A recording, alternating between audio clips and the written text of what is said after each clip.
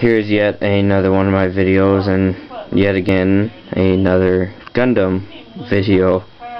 As you can tell, I'm a pretty big Gundam fan. This is one of my projects. It is actually a wood burning project, and what I used was a piece of wood and a wood burner, go figure.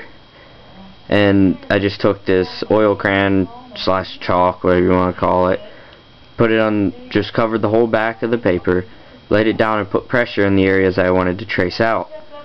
But I had to write the Zeon and the Earth Federation forces on my own, and as you can see, the E on there, somehow after I put the last coat of paint on there, it like got more chalk dust on it.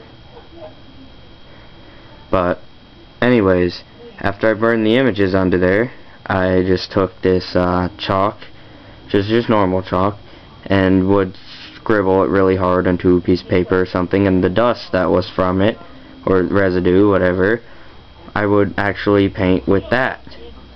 And there's really only one area I think I messed up on, and that is the top corner, which is really not aligned. But other than that, I think it looks pretty good. And just let me know what you think.